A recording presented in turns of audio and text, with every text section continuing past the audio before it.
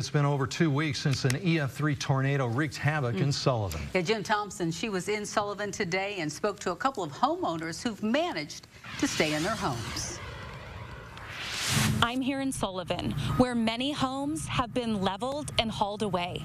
But within this devastated neighborhood are a few houses where residents continue to weather the storm. Chris Silcott, a retired lineman and Sullivan County resident, says he has worked many devastating storms throughout his career. When I was a lineman, we'd come in, we put power back up, and then we was gone. But being here dealing with it every day is totally different. Silcott has been staying in his home on Silver Street since the storm. And there's no power here. Got cold water, that's all. And it's pretty basic living. Just all I got left is a bed to sleep in.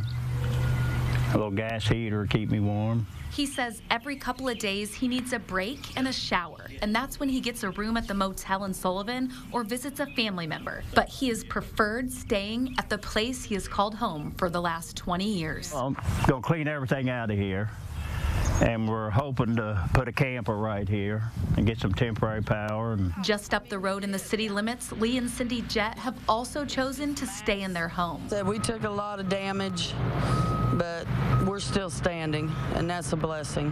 While many of the houses surrounding the Jetts' home are gone, they are staying in their living room while their water-damaged home is undergoing restoration. We got power back on, the cable's on, the internet. Yeah. The only thing we don't have is gas. The Jetts pitched a tent in the backyard, a backup place to stay in the event they need to evacuate the house. If they say we need to get out of the house and it's up and we ain't messing with it at night or anything trying to get it up. Silcott and the Jetts both expressed their thanks to those who helped. I mean, it's been amazing the help we've had. The Salvation Army left Friday. They were great people.